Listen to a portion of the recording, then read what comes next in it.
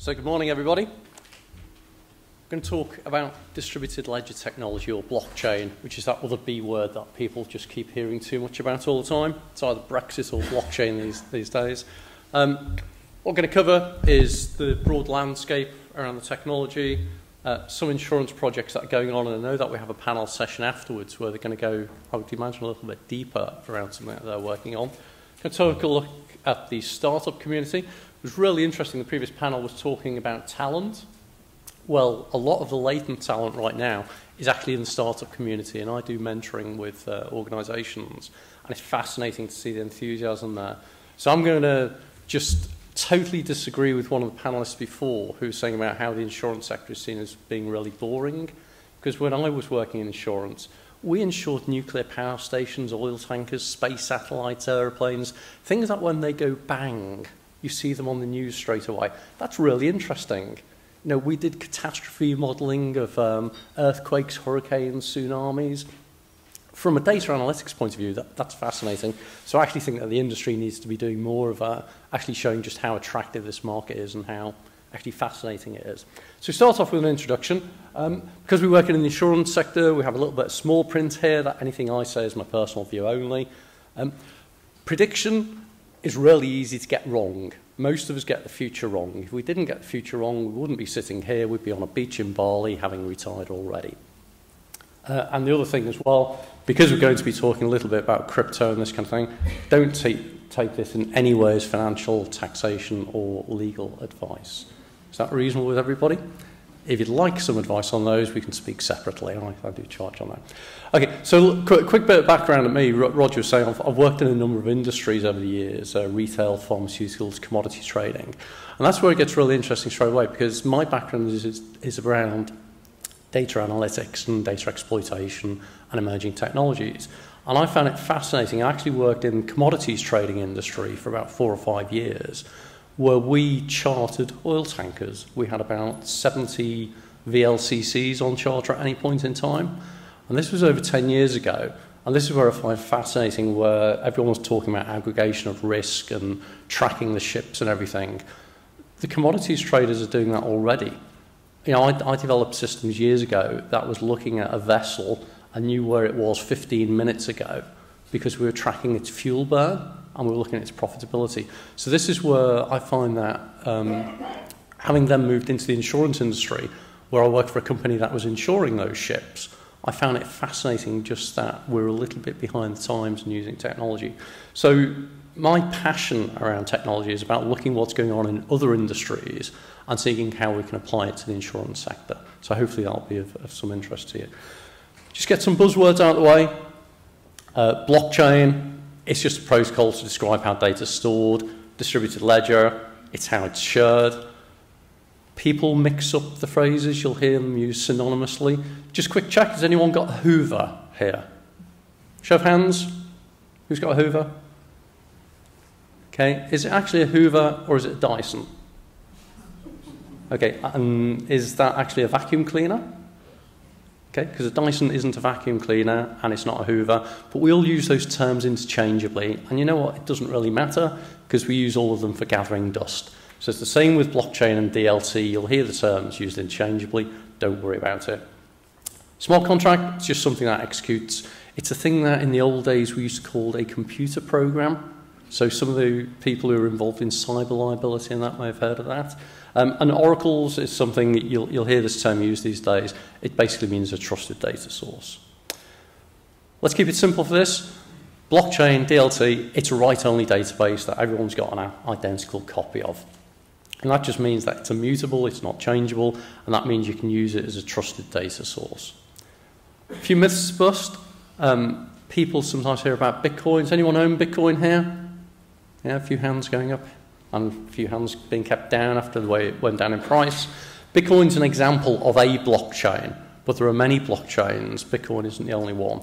And they are actually very secure. It was interesting hearing about the cyber risk element before.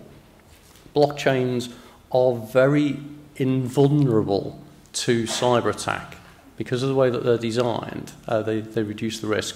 And in fact, I ran an event in Lloyd's library a few months ago, about actually using blockchain to make things more cyber secure, which is an interesting one.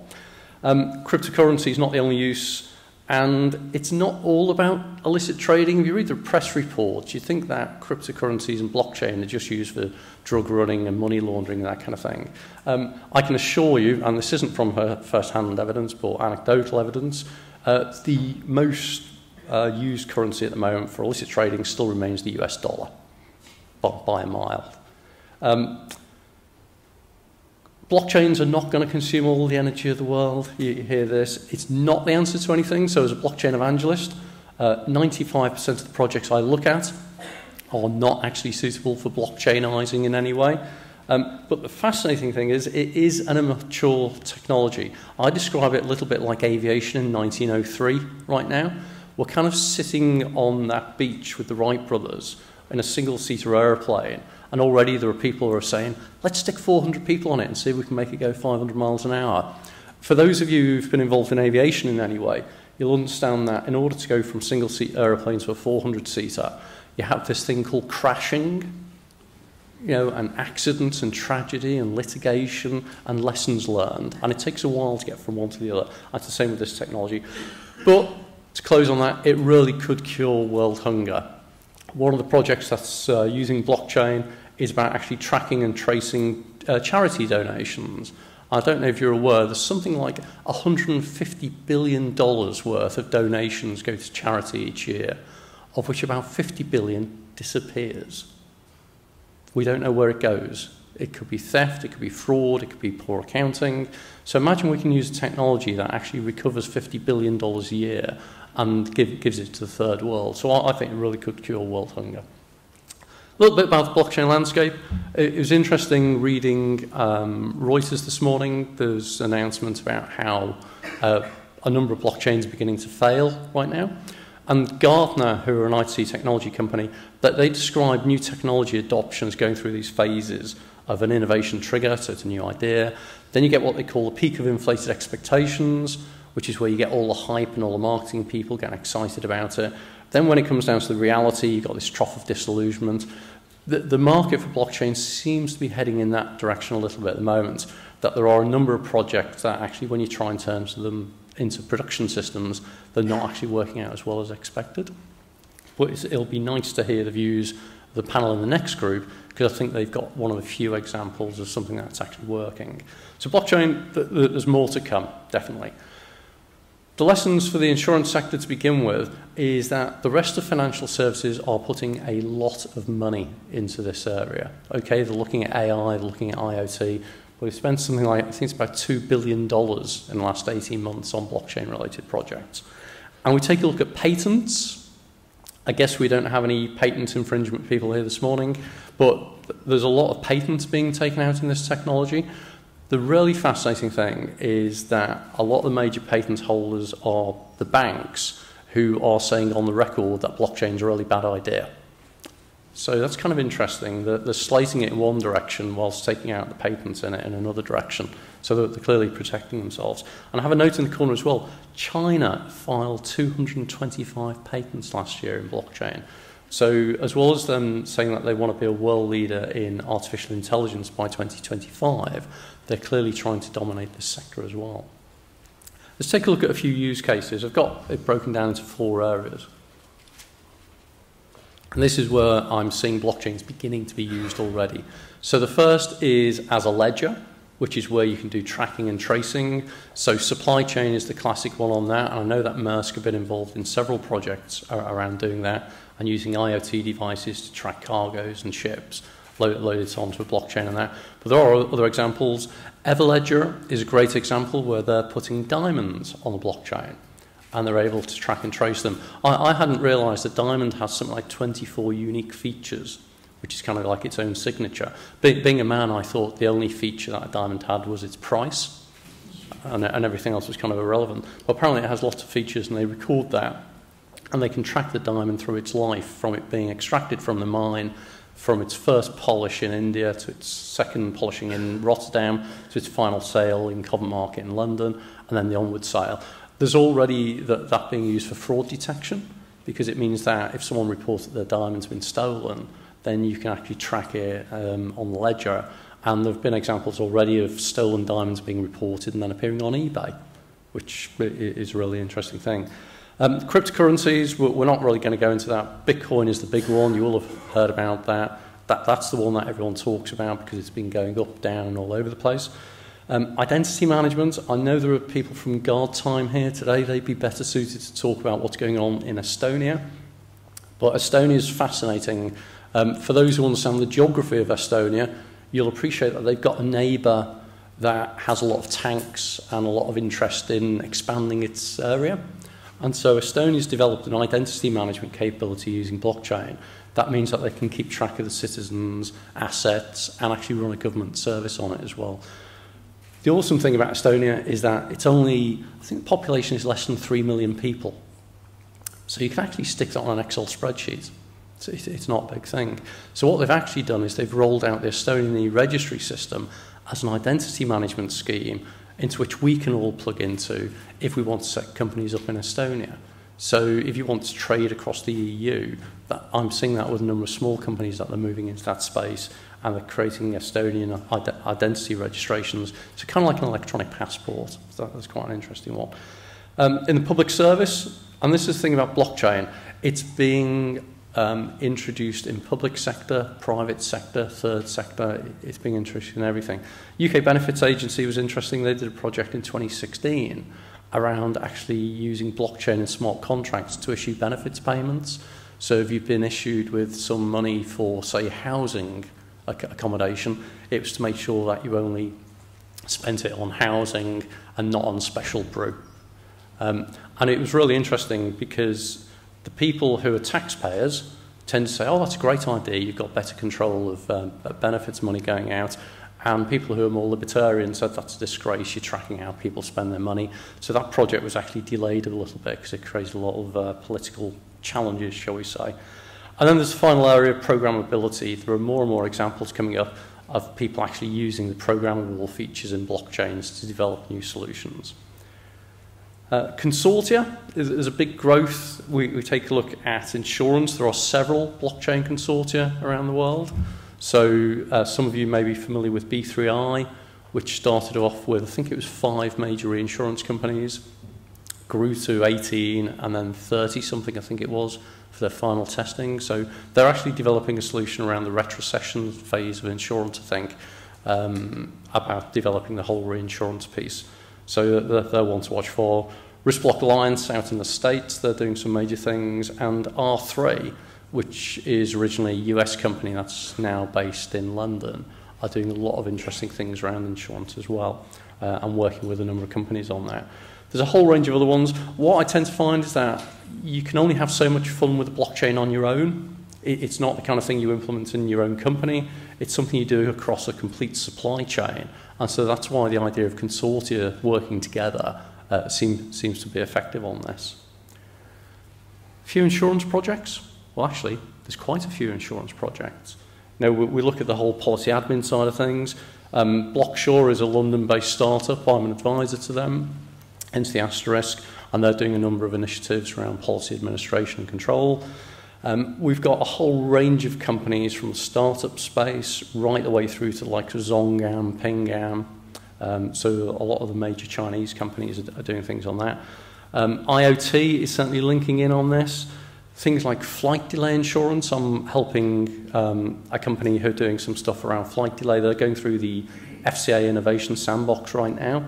So that's where actually the regulators are very interested in this space. And they're actually supporting and encouraging it. So I'm helping a company on that. And down at the bottom there, you'll see marine. Yeah, there are projects going on in the marine sector as well. And again, Maersk are involved with that, and Microsoft and R3.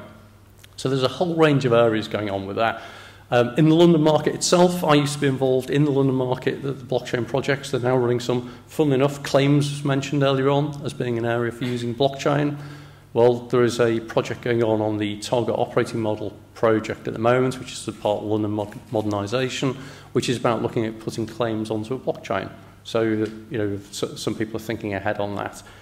Very quickly, startups, there's loads of them. There's about 1,800 working in the blockchain space at the moment, around about a third of which are in finance and insurance.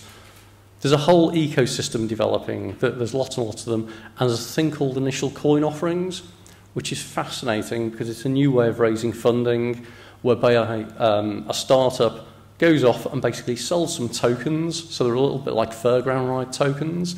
And they raise lots of money from them. And we can have a conversation separately outside if anyone wants to catch up on that. I actually run a group around that where we have 1,000 members in London looking about this because it is a novel form of fundraising because it doesn't count as debt or equity. And that means it's very, very interesting to startups because they're not having to give away part of their company and they're not hitting their balance sheet with a load of debt. The reason I mention ICOs or initial coin offerings is because it means that there's a lot of new companies that didn't exist yesterday that exist today. So we skip to the kind of money that this is raising. Last year, there's around about $4 billion raised in ICOs, so not an insubstantial amount. So far this year, there's been over $11 billion raised. So this is new companies, new projects that may not have existed 3 months ago that have now got, some examples, they've raised $200 million in hours. Now, I don't know how easy your access to capital is these days, but being able to spin up a startup and giving it $200 million in a matter of hours means that there's a lot of stuff going on in this space. But ultimately, it's the so what. So what I'm seeing with blockchain DLT, companies are looking at cost reduction, they're looking at improving transparency, they're looking at improving the supply chain. But that does involve them changing their business processes as well. And this is where some of the banks, I think the announcements about DCCC, which is one of the US trading bodies, that they've kind of delayed their blockchain implementation, is because they're actually finding it harder than expected to deploy into real-world systems where they've got legacy applications that they need to upgrade. They've got chief information officers who've said, hang on, I've just spent $10 million on my new policy admin system or whatever, and now you're saying rip it out and put blockchain in place. That's just not going to happen. Cryptocurrencies, definitely an interesting area. If you think you don't really understand cyber risk and cyber liability, believe me, cryptocurrencies is that again. It's even bigger. And you look at it at the moment, the total market cryptocurrencies is around about $250 billion, and it's not particularly well insured. So I'll leave that to sink in, because I'm mentioning this to all the insurers that I meet about, are you doing cryptocurrency? Are you insuring it? There are lots of opportunities there, definitely. And ICOs, it's a new way of funding, so watch out, because you may be watching your competitor landscape about what's going on, and then a new company will pop into being overnight, and it'll just come kind of left field. So with that, I think we just have a few minutes for questions, if anyone has any questions. Or have I scared you all enough? Yeah? Who, as in underwriters? There are a couple of brokers who are looking at it. It tends to be the smaller brokers. So the question is who is actually insuring cryptocurrency. There aren't that many examples at the moment. If anyone goes back to base after today or after the cocktail reception, staggers back into the office in the morning and speaks to their colleagues and finds anyone who is doing crypto insurance, please contact me, because I'm working with a number of companies and I have a meeting with a broking firm later next week who've actually established a cryptocurrency insurance community where we're looking at this. Any other questions? So, shout. So, the London market itself, many different people involved, lots of rekey. It would appear at face value that blockchain is an answer, and I think in a sure way, I've seen that in marine. I'm just wondering why that could be expanded to the market as a whole. What are your views on that?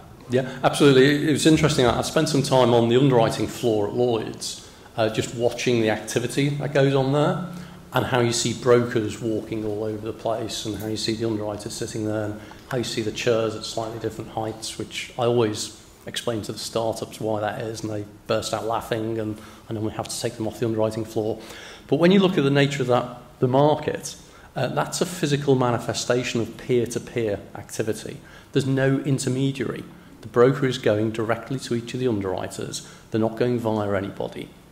And this is where sometimes people think of the London market or the Lloyd's market as being like a centralised system. It's actually the original peer-to-peer marketplace. It was developed 350 years ago, and the business model is absolutely rock solid. When I then overlaid how blockchain technology works, which is peer-to-peer, it's one of those very few occasions where you overlay the technology against the business process, and you go, they're kind of the same. So it's absolutely a natural candidate. And that's why when I had the chance to move into other industries and start deploying blockchain, I thought, no, this is the industry to be in, because this is the one where it'll make the biggest difference quickest. So?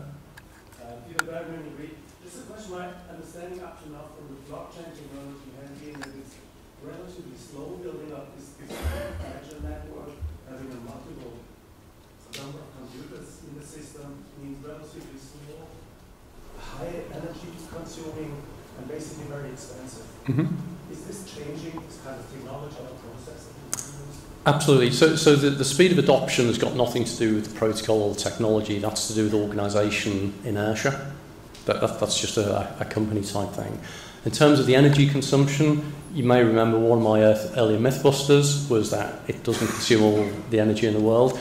At the moment, the technology is inefficient. If you think about the first petrol engines for cars, I don't know what their fuel economy was, but I suspect it was not very good. And it took a number of years before we get to nowadays where an auto diesel engine's 80 miles to the gallon or something. So it does take time to become more efficient. And with this technology, I'll be the first to admit, it's not efficient in its energy use yet, but that will just take a couple of years. And bear in mind in this industry as well, when you talk to people, I was speaking to someone the other week and they were talking about their long-term vision.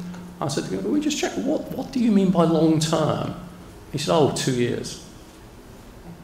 So the pace at which this stuff's moving is pretty good. Okay, I'm being asked to close it off from that, so thank you for your time and your attention.